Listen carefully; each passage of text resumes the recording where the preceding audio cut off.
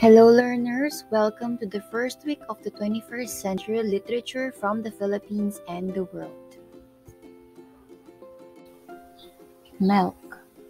Writing a close analysis and critical interpretation of literary texts and doing an adaptation of these require from the learner the ability to identify the geographic, linguistic, and ethnic dimensions of Philippine literary history of pre-colonial to the contemporary. What is literature?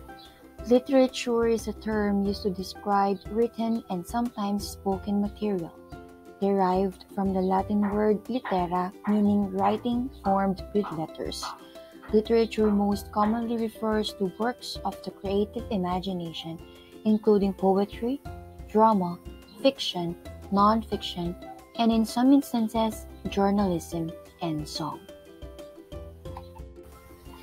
Simply put, literature represents the culture and tradition of a language or people. Folk narratives are varied and distinct. They depict the people's livelihood, customs, and traditions. 1. Folktale.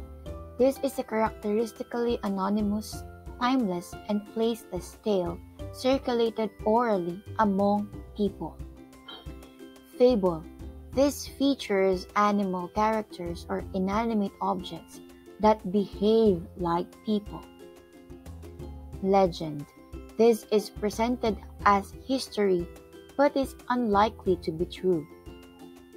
Myth. This is told to explain a belief, a practice, or a natural phenomenon. Epic. This narrative poem celebrates the adventures and achievements of a hero.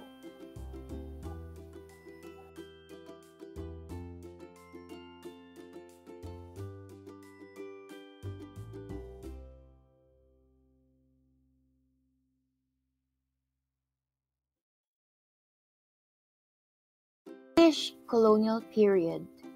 Expeditions to the Philippines were sent by Spain in the 16th century. In their conquests, the Spaniards brought Christianity with them. The clergy made a great impact on faith, education, and government. Through the Manila-Acapulco trade, liberal ideas entered the country. Also, the trade gave rise to a wealthier middle class. Children in middle-class families could then be sent to Europe to get an education. Upon their return, they brought European ideals of liberty and freedom with them. Such ideals would then give rise to Filipino nationalism. Philippine literature during the Spanish occupation. The Spanish missionaries taught the gospel through the native language, so they hired natives to translate Spanish religious instructional materials.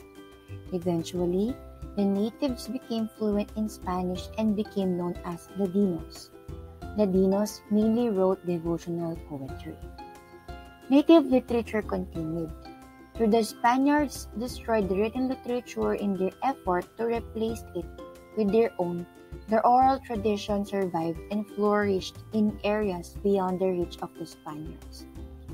Francisco Baltazar, the master of traditional Tagalog poetry, became well known for his work Florante at Laura, the most famous metrical romance of the country. Pedro Paterno wrote Sampaguitas y Poesias Varias, the first poetry collection in Spanish by a Filipino, and the novel in Spanish Ninay, considered to be the first Filipino novel. Jose Rizal, a prominent ilustrado and the country's national hero, is famous for the novels Noli Me Tangere and El Filibusterismo. These novels portray the corruption and abuse of the Spanish officials and the clergy. Andres Bonifacio, the founder of the Katipunan, wrote the poem Pag-ibig sa Tinubuang Lupa. This poem appeared in the Kalayaan, the official newspaper of the Katipunan, in March 1896. Leona Florentino, known as the mother of the Philippine women's literature, was a poet in both Ilocano and Spanish. 20 of her poems were preserved and exhibited in Europe. Philippine literature during the Spanish occupation was mostly influenced by Christianity as well as the European ideals of liberty and freedom through trade. Filipino writers either wrote in Spanish or in their own tongue or both. The American occupation. The U.S. established a civil government in 1901. Free public education was introduced. Also, English was the medium of instruction. In 1934, President Roosevelt signed a bill making the Philippines a Commonwealth. On May 14, 1935, Manuel L. Quezon was elected president. The literary works produced during the American occupation. The production of literary works in English is the direct result of the American colonization of the Philippines. The first collection in poetry in English is Filipino Poetry, edited by Rodolfo Dato. The short story Dead Stars by Paz Marquez Benitez is considered as the first Filipino modern short story in English. A Child of Sorrow by Zoilo M. Galang is the first Filipino novel in English. The novel His Native Soil by Juan C. Laya won first prize in the first Commonwealth Literary Awards in 1940. The Japanese occupation. On December 8, 1941, the Japanese attacked Manila. On January 2, 1942, Japanese occupied Manila. They set up a council of state in the country and started propaganda to remold the Filipinos. In October 1943, the Japanese declared the Philippines independent. On September 20, Jose P. Laurel was elected president. MacArthur and his allied forces returned to the country in 1944. They landed on Leyte on October 20, and the biggest naval battle in history ensued. The Japanese surrendered formally on September 2, 1945. Literary works produced during the Japanese occupation. During the occupation, publications were censored by military. Also, Tagalog was declared an official language.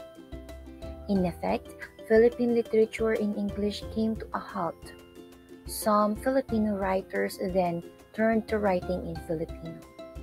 The Tagalog short story reached its maturity during the period.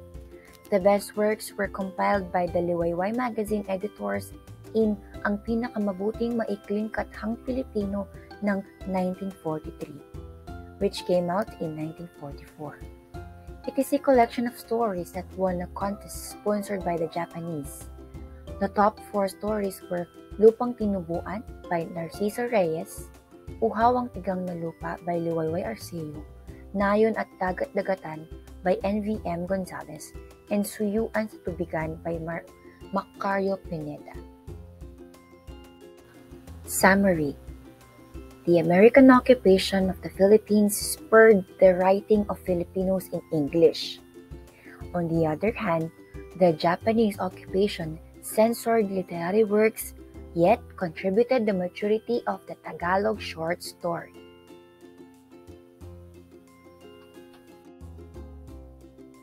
Post-war and contemporary literature. Post-war and contemporary literature include all literary works written and published in the Philippines from 1946. After World War II, the Philippines had to deal with the economy and the need for rehabilitation and reconstruction of infrastructures. There was political, economic, and social confusion, as well as great poverty, and these issues found their way into the short stories and novels during that time. During the post-war period, Filipino writers got their inspiration from American teachers and were able to learn their techniques, which also helped in mastering the English language. Writers wrote fiction that focused on courageous deeds as well as the sacrifices and suffering in the lives of Filipinos.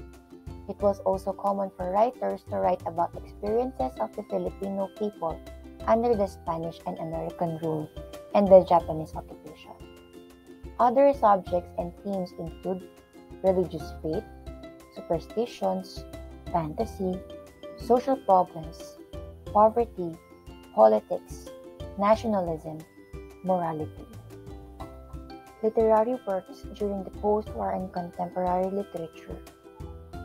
Philippine literature flourished even more during the post-war and contemporary period. Writers were able to produce short stories, novels, essays, and poems that continue to be read by Filipinos today.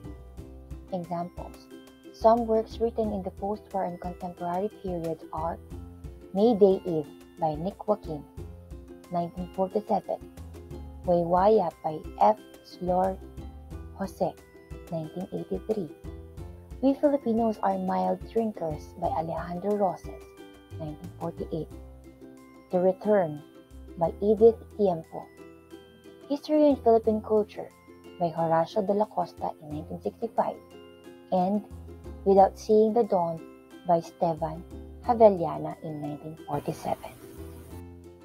Note: to be able to fully appreciate literature in the Philippines, as a reader and a critic, you must also be aware of the country's history, culture, society, and psyche or human spirit.